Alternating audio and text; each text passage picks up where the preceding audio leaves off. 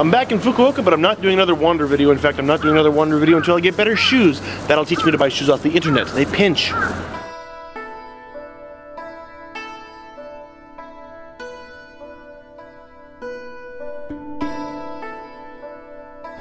Now, I'm going down to the offices of Fukuoka Now. Fukuoka Now is a free information magazine for foreigners living in Fukuoka. It used to be just in English, I think, but now there's a lot of information also in Japanese, Chinese, and Korean. And I'm trying to find the place. I've never been there. I got a chance for a little over the holidays extra bit of work that'll get me a little bit of Christmas bonus, I think. I gotta go see if I fit the Santa suit first.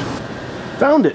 Actually, I walked right past it first time. Actually, I think I was still talking to the camera as I walked right past it. Which is okay, because I ended up walking past a building where there was a photo session going on, and there's some cute models. Walking too far was not a waste. I didn't want to walk too far, though, because I got my boots on, and I haven't worn them for years. I said I should wear my black boots for Santa, so I polished them up last night, put them on this morning, and I'm not breaking the boots, and I'm breaking my feet in.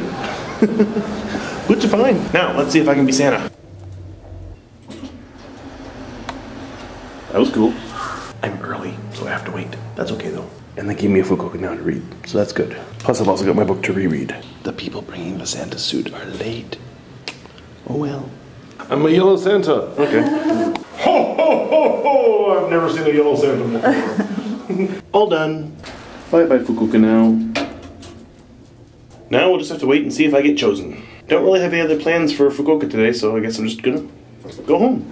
And not surprisingly, just 20 meters away from Fukuoka Now is a huge temple. I would actually really like to know, if you added up all of the land that temples and shrines in Japan are on, just how much land area they cover. What square meterage?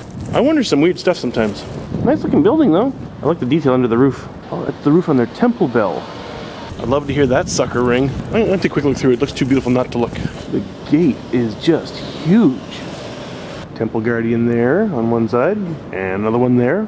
And I just spent about 5 minutes talking to a German tourist. I wonder if he thought I was a tourist because I'm carrying a camera around. Somebody spent a lot of time raking up all that. This is what I had to come in and see. This bell.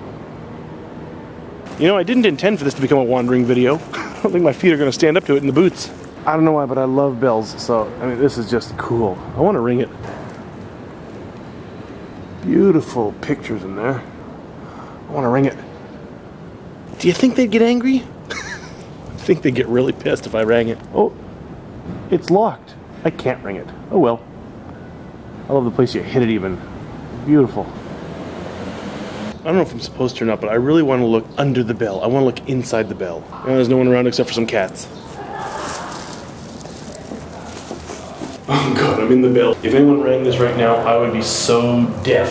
There's something written here. I think it was the year it was cast. 29 something. 34 or something. I don't know. I love the sound in here. I'm obviously not the only person to come in here either, because there's handprints all over the place. That's cool. Temple cats? I guess. Very tame. Sometimes the little structures off to the side are even more interesting than the big structures. Looks like a tree with a fierce determination to live despite what's happening at its base. So you got the bell there, the gate there, some building there, the main temple here I think, and back there might be the home of the monk or whoever runs the temple, I don't know. So we're not going in there. You know, I really gotta start finding other things than just shrines and temples, or these wanders are gonna get monotonous. Not that this was supposed to be a wandering video. Other than this, it probably won't be. I'm just gonna go home, I think, and well, maybe go pick up some stuff before I go home. I don't know. Another thing you can find around Fukuoka more often now is graffiti. Before, you almost never used to see graffiti around anywhere. It could only be found in the most hard-to-reach places under train bridges and whatnot. But I heard there was after a couple bodybuilding magazines, or maybe it was biking magazines, did a piece on graffiti, everyone suddenly thought, wow, what a great idea, and it just exploded all over the place. They paint on walls, doors, poles, signs, even vending machines, but they do seem to be slightly selective, because with this one wall painting here, at least, was left untouched. Well, this restaurant has been totally plastered. I'm not sure if that restaurant's still in business though. Even still, come on. But that is mostly on the back smaller streets. On the bigger, wider, more used streets, you don't find much graffiti at all. I'd rather not find any graffiti at all anywhere anyway. It doesn't look good. It's not impressive. It's like a wolf pissing to mark his territory. I just had Subway for lunch. That makes me happy. Now we're going down into the Tenjin Underground Mall, which you've seen before. I'm just going to a really nice bread store they have down here to get some chocolate bread for Lilia and some other bread we've had before that my wife really likes, and I'm trying really hard to remember what kind it was. And there's lots of lights down here.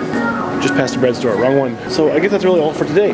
If you like all the flashing lights above, click the thumbs up. If you have any questions or comments, please post them down below. And if you'd like to see more videos like this, please subscribe to my channel. I'm Mark Visser, aka Sparkuus. I hope to see you back here for another I Live in Japan very soon.